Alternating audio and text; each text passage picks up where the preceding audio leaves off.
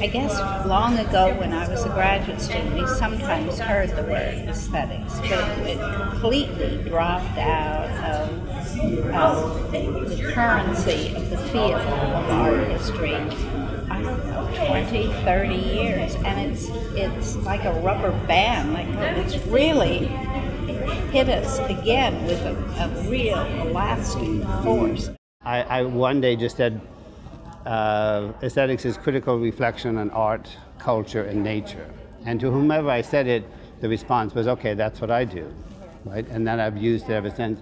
And what the troubling but interesting thing is nobody's ever asked me what I mean by that. Exactly, just because... Like critical reflection? Yeah, they self-identify... Just reflection, right? Right, but somehow the combination of the fact that it's more than just art, that it's culture and nature too, yeah. So that's broader.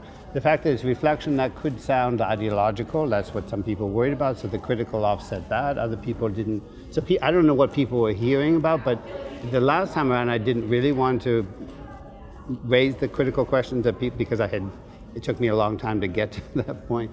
But I used the same characterization this time, and again, people seem very comfortable with it. So, we talk to people in, we have a section on neuroaesthetics. That's something that, there were things we didn't have in the first edition that we could have but just didn't know about, but neuroaesthetics didn't, for the most part, exist 16 years ago, right? So why are people in neuroscience, right? It's not that there are some aestheticians or art historians, whatever, interested in neuroscience. But the real interesting thing is that neuroscientists have found it important for them to think about aesthetics.